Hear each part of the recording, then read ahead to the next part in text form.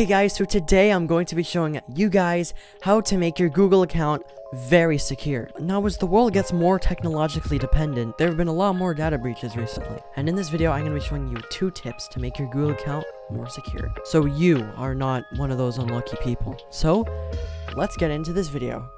Roll the intro. So the first thing I'm going to show you is how to get easy access to a list of devices that are on your account. It's nice to know what devices are on your account once in a while, and having an easy button for having access to what devices are on your account is really handy if you're suspicious about the activity on your account, or if you want to sign out of old and unused devices. To access the list of devices that are on your account, go to Google and then search up security checkup in the search bar. It should be the first or second result. Here, you can check not only the devices that are on your account, but you can also check the security of your passwords, the third-party apps that have access to your account. You can also sign out those devices, and you can even pinpoint their exact location on a handful of devices, such as your phone.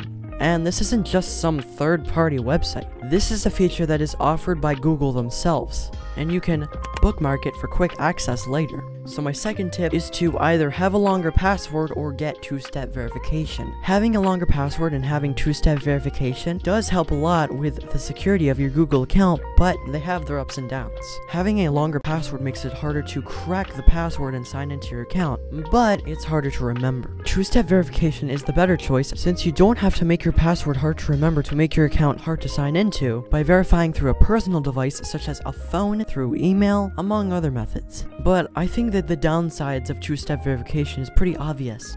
What if you leave your verification device at home and you have to sign in on another computer that isn't at home? Alright, so I really hope you enjoyed this video.